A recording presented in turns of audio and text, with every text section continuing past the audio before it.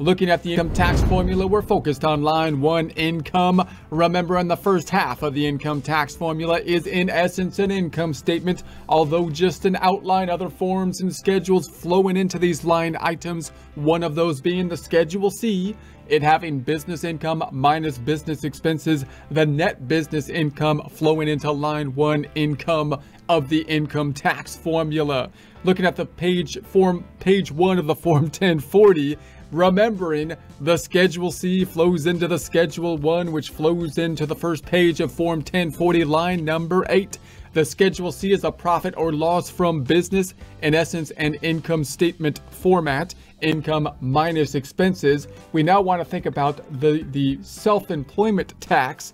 And recall that when we talk about the self-employment tax in general, it's similar to the payroll taxes that you may have or would have if you were a W-2 employee, where you would be paying half the self-employment tax as the employee and the employer would be paying half the self-employment tax. When we talk about the Schedule C, we don't have any payroll if we are our own employees. In other words, we might have other employees that we deal with payroll, but if we don't have any other employees, or if we do have the other employees, then we're not our own employee. We're not issuing ourselves a W-2 in a Schedule C situation. Typically, instead, we're going to, in essence, take the income statement, the income minus the expenses, and the net income is what we will then use to figure the self-employment tax, which is equivalent in some ways to that payroll taxes. And it basically means that we're going to act as the employer and employee for the self-employment tax that we're going to have to be calculating and paying. Half of that self-employment tax possibly being an above the line deduction on a Schedule 1. All right, that's the general overview. We'll get into it in a little bit more detail now. So we got the self-employment tax, the SE tax. Caution. The SE tax rules apply no matter how old you are, and even if you are already receiving Social Security and Medicare benefits. So when we think about self-employment tax, notice that you often hear Social Security, you think of when you're paying into Social Security, or you might be thinking of when you're getting the money out from Social Security in retirement. Remembering that Social Security used to be thought of as more of a safety net program, but is now almost thought of as more of a government funded, basically, or we put into this government program for everybody's partial retirement program, in essence. And therefore, if you put money into Social Security, you expect to get something in return from Social Security, although I wouldn't completely bet on that if you're a younger individual, because the Social Security is having, it's going to run into a wall somehow unless they make some changes to it at some point in time. But that's the general concept of it. We, of course, are talking here about the paying into the Social Security system when you have your own business, and doing so, therefore, not through the payroll taxes, but the self-employment tax. All right, who must pay the self-employment tax, the SE tax? Generally, you must pay SE self-employment tax and file Schedule SE Form 1040 if your net earnings from self-employment were $400 or more.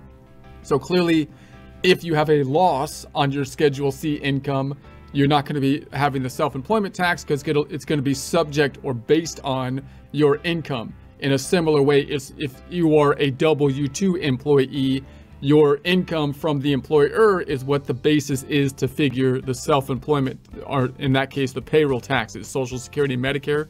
In this case, the income to us is the net income from the Schedule C. That's going to be the starting point to calculate the Social Security and Medicare.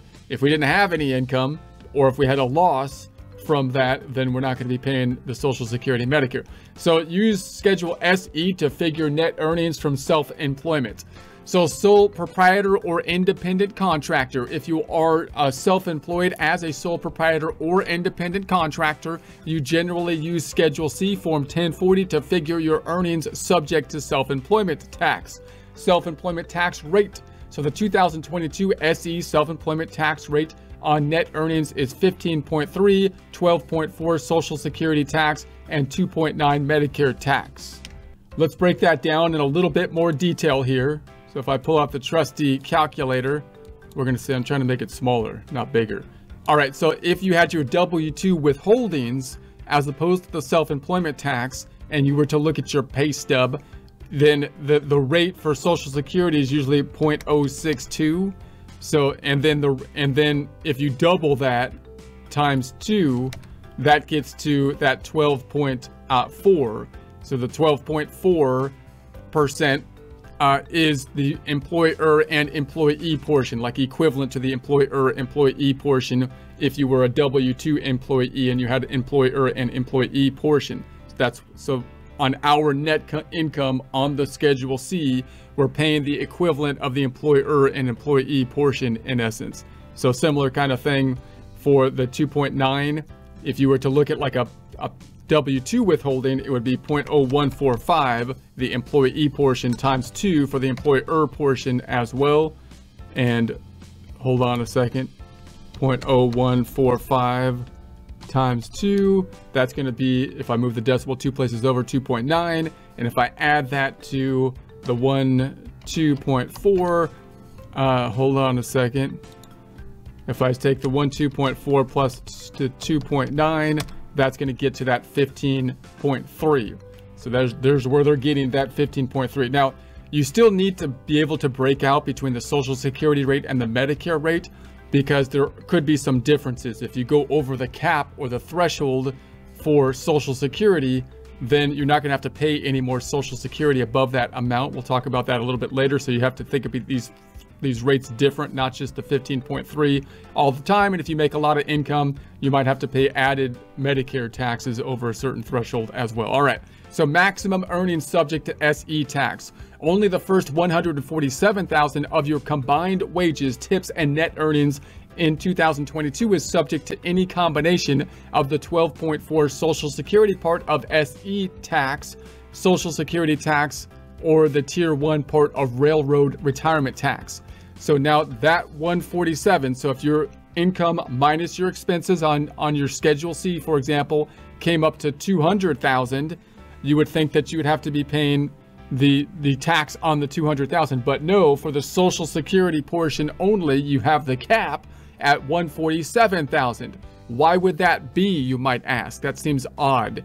Why would I stop paying taxes over that threshold? Because it's not a general tax here, because we think of Social Security more as a retirement program or something that everybody should get a benefit from, and therefore you have to kind of compare it to the calculations of the benefits that you're going to be getting. So in other words, the more money you put in the Social Security, the more you should get back if we think about it as like a retirement type of program.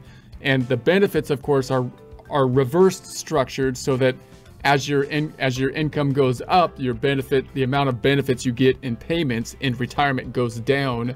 And after you hit a certain threshold, then you don't get any more benefit on the benefit side if you put more money in. So that's kind of the justification of a cap on the Social Security, because you're not getting any more benefit as you keep putting more money into the Social Security when you are at retirement age. All right, so we don't have that cap on the Medicare side of things, you'll note. So and that would be maybe because we still think of Medicare more as a safety net program, not as like a government kind of sponsored retirement kind of fund program. So all of your combined wages, tips, and net earnings in 2022 are subject to any combination of the 2.9 Medicare part of the tax, Medicare tax, or Medicare part of Railroad Retirement Tax. If your wages and tips are subject to either Social Security tax or the Tier 1 part of Railroad Retirement Tax, or both, and total at least 147,000, do not pay the 12.4% Social Security part of the SE tax on any of your net earnings. However, you must pay the 2.9 Medicare part of the SE tax on all your net earnings. Okay, so there's the cap applied just to the Social Security side, not to the Medicare side. And then if we go to the Medicare Master, what is Medicare side, we have this additional Medicare tax if your income goes above a certain amount.